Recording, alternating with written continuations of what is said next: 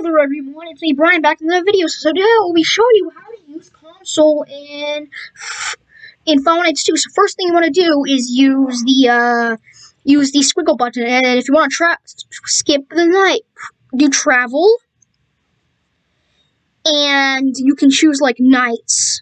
Like you can do night 1 and then do the opening, and then like do underscore opening, and you just replace the numbers.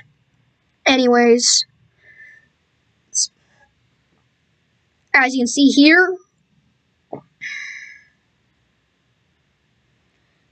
can also travel to different menus.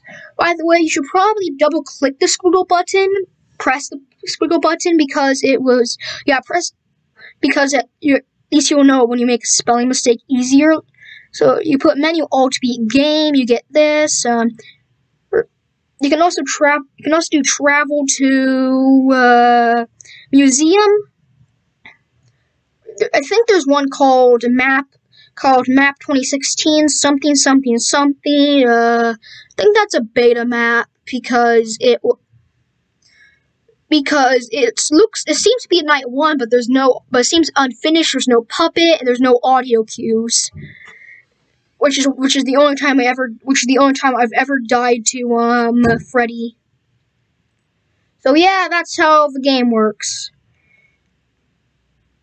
With console, that's most console. Then there's a bunch of stuff I don't understand, but that's it. Everyone, see ya.